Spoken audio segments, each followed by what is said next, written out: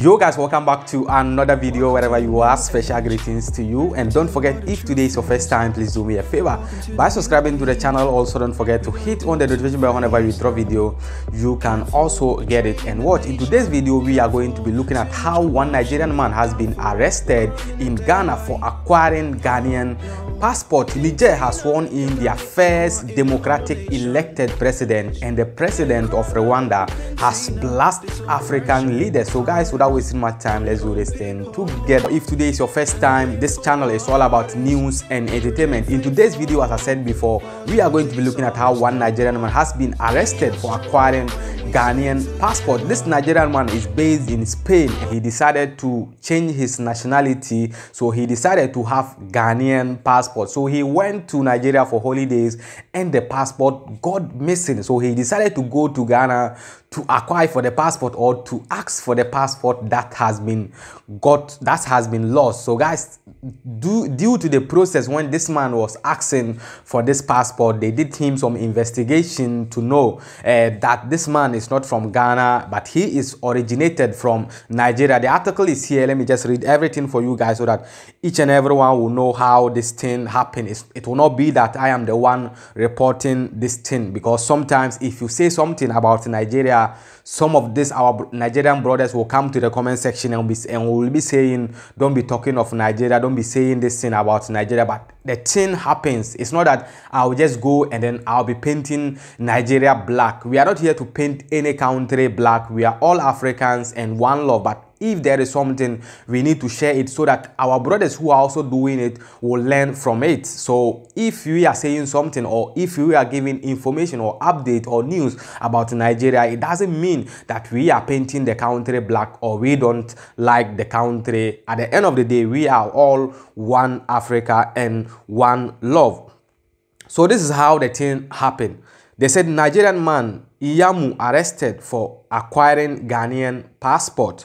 They said the prosecution said investigations at the GIS, that is Ghana Immigration Service headquarters, revealed that the convict was a Nigerian whose real name is Eugene Wisdom Iyamu and not Anthony Kwatin as he claimed. So he decided to change his name from Nigerian name to Ghana name, which he was owing Anthony Kwatin. So Anthony Kwatin was the name that was on his passport as a Ghanaian. Meanwhile, he is a Nigerian. They said the Kaneshi District Court has ordered the repatriation of a 28-year-old Nigerian for illegally obtaining a Ghanaian passport and birth certificate after paying various court fines. They said Iyamu, aka Anthony Kwatin, had secured a Ghanaian passport in Spain through a friend, but the passport got missing when he visited Nigeria. His bid to secure a new Ghanaian passport in Accra, the Ghana Immigration Service, which is GIS, officials arrested him when he appeared to go through process at the passport application center at the Kwame Nkrumah Circle, that is Accra. They said Iyamu pleaded guilty to illegal entry, attempting to obtain a Ghanaian passport, and possession and use of a Ghanaian birth certificate. The court, presided over by Ama Adomako Kwache, convicted him on all three charges on the charge of illegal entry. The court ordered Iyamu to pay a fine of 840 Ghana cedi in a default and serve 2 weeks imprisonment. The court ordered him to pay 960 Ghana cedis in default and serve 2 weeks imprisonment on the charge of attempting to obtain a Ghanaian passport for possession and use of false certificate with Ghanaian birth certificate. The court further ordered Iyamu to pay 840 Ghana cedis or in default serve 2 weeks imprisonment. The sentence, however, will return concurrently. Narrating the fact of the case in court, Chief Superintendent of GIS, Mr. Adolf Asenso Abuaje, said Iyamu submitted a Ghanaian passport application with a Ghana's birth certificate and a Ghanaian passport number GT 2038555, which he claimed was missing. Chief Superintendent Asenso Abuaje said the convict also added a police report to the documents. Asensu Obuaji said officials at the park adopted his nationality and referred the matter to the GIS for a further investigations. They said the prosecution said investigations at the GIS headquarters revealed that the convict was a Nigerian whose real name is Eugene Wisdom Nyamu and not Anthony Kwate as he claimed. According to the prosecution, Nyamu was born at Agbo in the Delta State and came to Ghana through an unapproved route at Ghana's eastern border, Aflao. The prosecution said Nyamu in his statement said he obtained Ghana's passport and birth certificate whilst he was in Spain through a friend. They said Nyamu said he managed to return to Nigeria on holidays, but his Ghanaian passport got missing. So he decided to procure a new Ghanaian passport. The prosecution said Nyamu was then introduced to one Joe in Takoradi who charged him 2,000 for a Ghana passport. Joy FM of Ghana reports. So this is how the reports go. The person who tried to do this passport for this our brother decided to charge him 2,000 Ghana cedis so that he can do the passport for this guy. So this is what happened. A lot of Nigerians in Europe claim to be Ghanaians. Meanwhile, they are not Ghanaians. Some of them, you will meet them and you ask them where are they from. They will say they are from Ghana. If you start speaking Twi with them, they cannot reply you. So in the process, they started asking this guy, they tried to speak in Twi, they tried to ask him some questions in Twi, and this guy started speaking another thing. He did not understand what they were saying, and they needed to catch this guy. Yeah, so this is what happened to one of our brother who tried to change his nationality from Nigerian to Ghanaian. So this will be a lesson to Nigerians who have changed their nationality to Ghanaian. If you are holding the passport already, you have to hold it well, because if it's lost and you go back to Ghana to change it, it will be a problem for you. So this is what is coming from the side of Ghana as one Nigerian changed his nationality to Ghana. Having the passport in the process, the passport got lost. He decided to go back to Ghana to do a new passport and he got caught. So now let's move on to the next story. Niger has sworn in their first elected democratic president, who is Mohamed Bazoum. Mohamed Bazoum happens to be the first elected democratic president of the Republic of Niger, and people of Niger are very happy now that they have a democratic government. You know, Niger is also one of the poorest countries in Africa, and they are saying this man should try to fight the poverty of the country. He should try to fight the poverty of the country and also try to give security for the country, as the attack of Boko Haram is also happening in Niger. So this man should try to work hard and achieve the goals of Niger, so that the people of Niger will also be happy that they have elected, or they have gotten a president who will be democratic, or they have gotten a democratic government. So they have sworn in this Mohamed Bazoum, who happens to be the first elected democratic president of Niger. So guys, let's go and watch the video. When we are back, we will give you the rest of the update. So stay tuned. After a decade in the shadows of his predecessor, Mohamed Bazoum emerged as Niger's fifth democratically elected president. The day was also a historic one for the country. It marked the first peaceful transition of power from one civilian government to another. The ceremony was overshadowed by a recent failed coup and rising attacks by armed groups along its borders. Factors many here hope he will use his experience as former head of both the foreign and interior ministries to resolve. L'essentiel, c'est d'abord la sécurité. The most important is security. People of Niger are desperate for security. Second to that is good governance, and finally equity and justice. But above all, the depoliticalisation of governance, which is very important. We hope the President will appoint the right people in the right positions, devoid of partisanship. But some believe that Niger politics and politicians will limit his ability to deliver real change. For Bazoum Mohamed, the hard work begins now. He will need to unite a deeply divided nation whose stability is once again threatened by Wednesday's failed coup.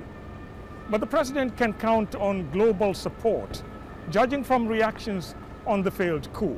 However, the biggest challenge to his presidency is not only having to deal with ambitious military officers, but also the threat posed by Boko Haram and armed groups based in neighboring Mali. A reality not lost on Mr. Bazoum as he rose to give his first address as president. Pendant longtemps, For a long time, the criminals of the Islamic State in the Greater Sahara who are affiliated to Daesh almost exclusively attack the defense and security forces. But for some time, they've begun to attack village chiefs and then progressively civilians in an indiscriminate manner. Since last January, they've been carrying out massacres of innocent civilians on a large scale, thereby committing war crimes. Terrorism is a misfortune for our country. For his predecessor, Muhammadu Isufu, it was a moment of fulfillment, offering democratic hope.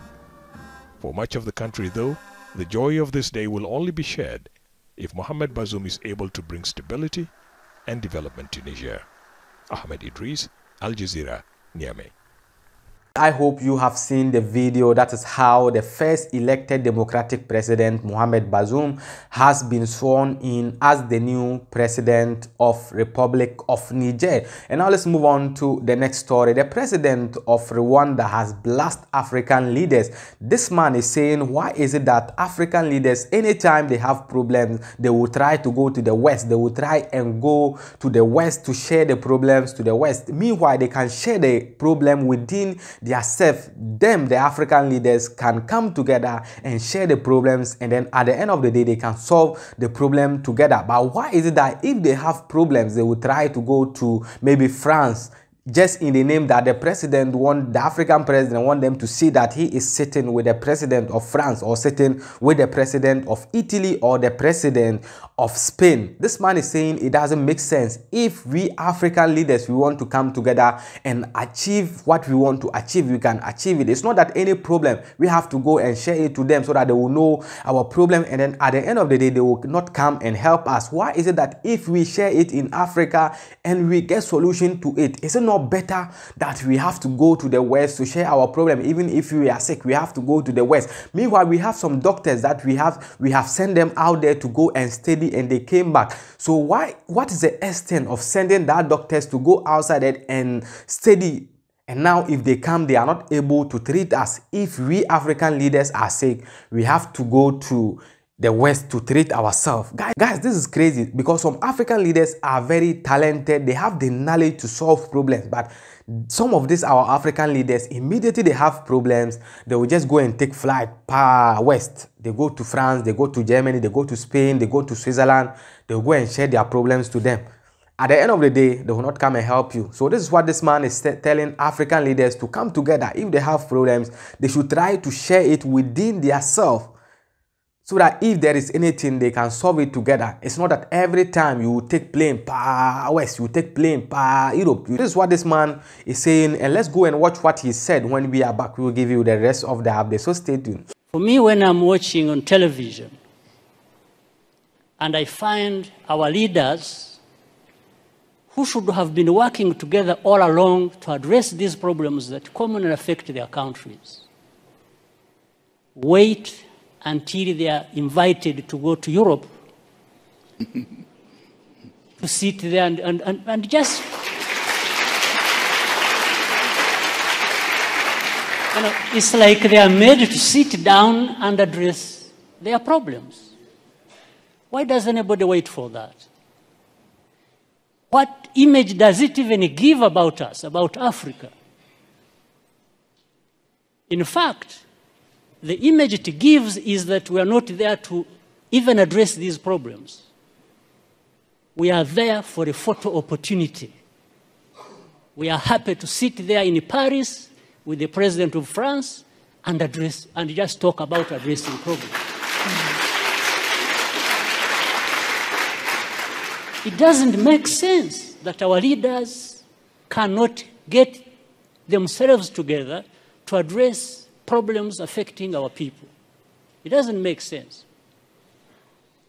Of course, I'm saying this painfully. On the other hand, that well, I look forward for the time when I can be like the two former presidents. I think they are more free to say things than I do. Being where they are and me being where I am. So I tend to remain with some reservations about what I have to say, because, but I think there is that serious problem. African leaders, we don't need to be invited anywhere to go and address our problems without first inviting ourselves to come together to tell each other the actual truth that we must tell each other about our serious problems. I hope you have seen the video. This is what the president of Rwanda is saying, and let me know what you think about what this man said in the comment section below. This is the update I have for you today. The name remains Official Cracker on YouTube, Official Cracker on Facebook, Official_Cracker1 on Instagram. If you have any question, you can drop it over there, and if we have any reply or any answer, we can give you over there. Till we meet again in the next video, please stay safe and stay blessed. Peace out.